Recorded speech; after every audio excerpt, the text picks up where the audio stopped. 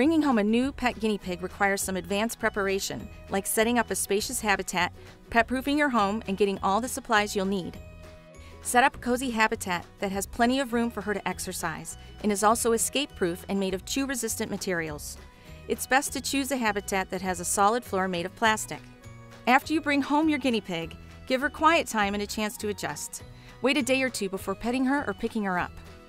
Always talk in a friendly voice and handle your pet gently. Offer her treats from your hand to help her learn to trust you.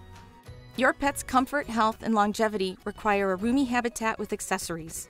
Choose high-quality bedding, a hay rack with fresh hay, a hideaway for rest and security, food dish and water bottle, fun chews such as edible huts and sticks, and a variety of toys that will keep her occupied.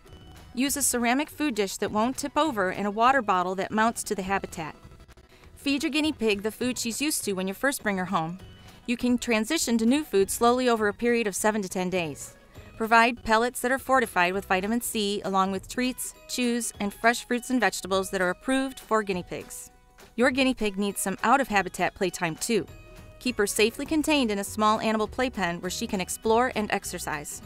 Schedule an initial checkup with a veterinarian that specializes in small animals. Ask about signs of illness and how to properly trim her nails. To learn more about bringing your new guinea pig home, ask a small animal specialist for more helpful tips.